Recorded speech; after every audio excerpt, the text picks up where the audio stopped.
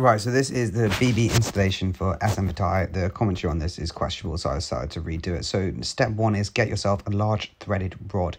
This is a stainless steel one, which is a 1 meter long from tool station. However, you don't need one this long. The step two is add Loctite, very essential.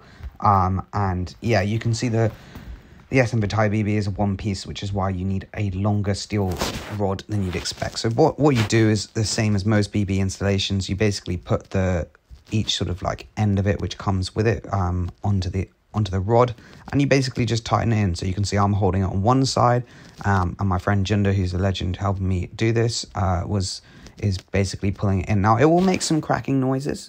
Don't worry about that. That is just apparently the Loctite sort of making some noises. But yeah, it takes some time for sure to get it all the way in, but it's definitely worth it, because once it's all the way in, you do not need to take it out. You can just change the bearings, and for me, I've had it for over a year. The bearings still smell pretty smooth.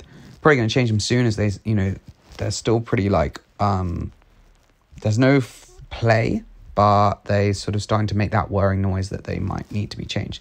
But I will make another video so you can see it's an incredibly long steel rod, but that is what you need to do. So anyway, you keep on just turning it and turning it and turning it, which is what you need to do. So anyway, you'll see we're sort of going to skip forward a little bit here. You can see my friends helping out, just double checking that everything's in. You just need to make sure it's well aligned, but that is actually not too hard to do.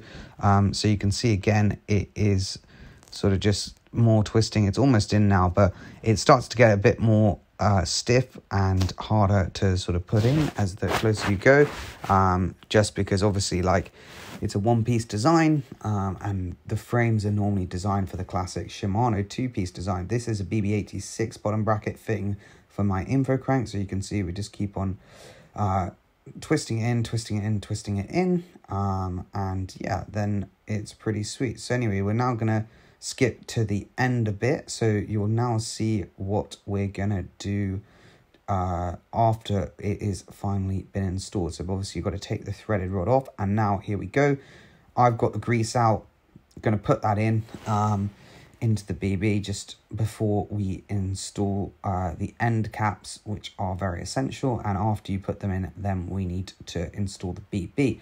Now just install the cranks.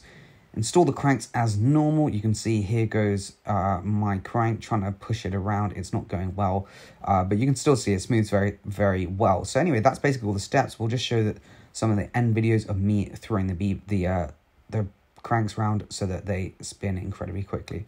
But anyway, cheers for watching. Hope you did enjoy this quick video, and I'll see you in the next one.